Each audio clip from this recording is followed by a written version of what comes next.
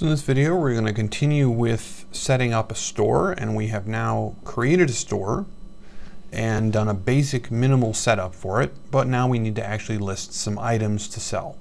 So I'm going to click Create Listing to create my first item for sale. So you have a simple form here, and I'm going to, let's see, what's the first item I'm going to do?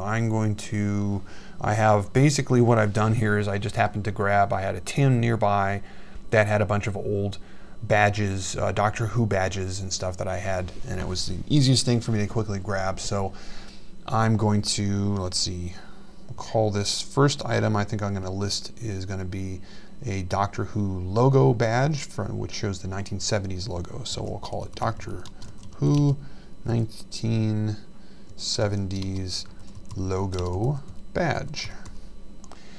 Now the type, you have three options: physical item, digital item, or service. So physical item is what we're going to go with here because it's a physical item that would need to, if I were truly selling this, I would be mailing it to them once they purchased it, and so it's a physical item. It would require postage and that sort of thing.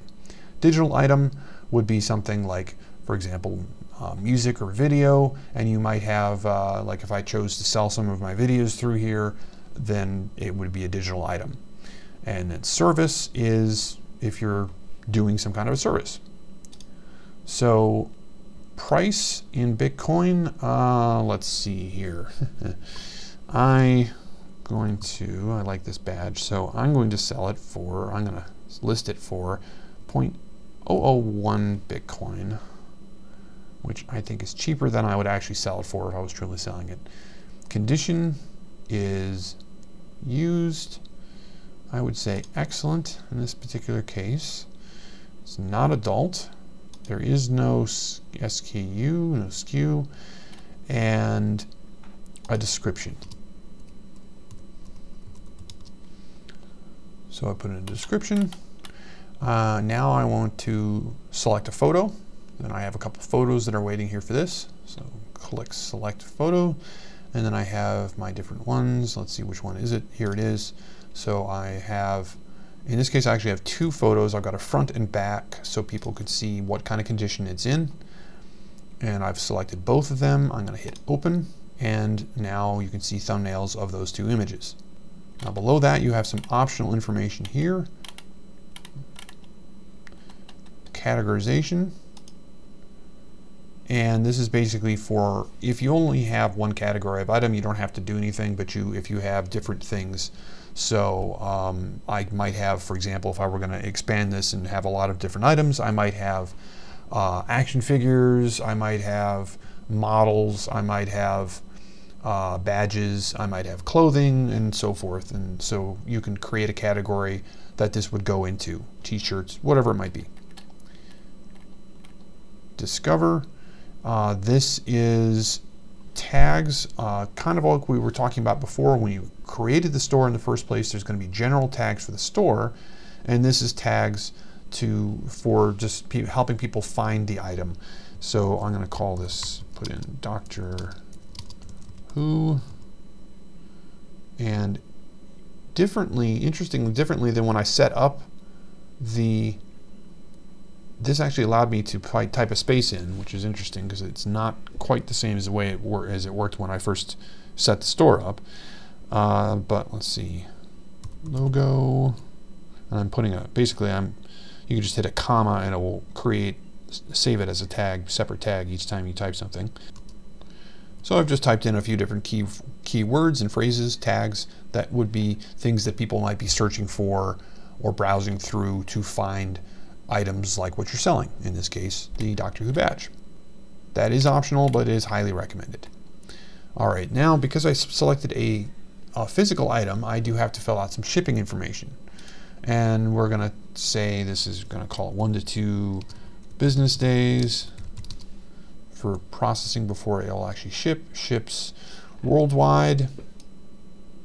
And you have regions that you can ship to. So you can, if you don't want to ship worldwide, you can close that, and then you can go, for example, I imagine there is probably a United States down here somewhere. Let's see. And I have scrolled down to the bottom here, United States of America. So this is just going to ship in the US. And let's just say I'd like to also ship to the UK. And then United Kingdom.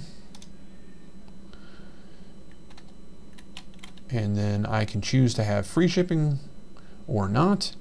And if I'm going to have pay for shipping, then I would type a price here, how much the price would be for domestic shipping in the first box. International, if I'm shipping overseas, I would type a different amount, or I can just make it free shipping. And then there's a shipping time is going to be how long it's going to take from when you ship it to when it arrives, and it is pre-filled out with 3 to 5 business days for domestic and 7 to 15 for international. I'm just going to leave those. Now, under terms and conditions, I'm just going to, this is optional, but I'm just going to say this is a demo for the sake, just so nobody tries to actually buy this from me and gets upset if they don't get it. If you have a return policy, you can enter your return policy, 30 days or whatever it might be. And then if you want to have the listing only last for a short period of time, you can choose to have it expire on a particular day. And if you click this little arrow, it'll give you a calendar. You can scroll through month by month and click the day that you want it to expire. So if I wanted to have it expire on May 20th. And so once you've filled out all the information you want, there is a save button that is at the top and at the bottom. And now I've got my listing.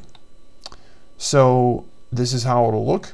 People can find it, and if they want to buy it, then they would click and go through the ordering process. And basically you would just repeat the process and add any other items that you wish for your listing.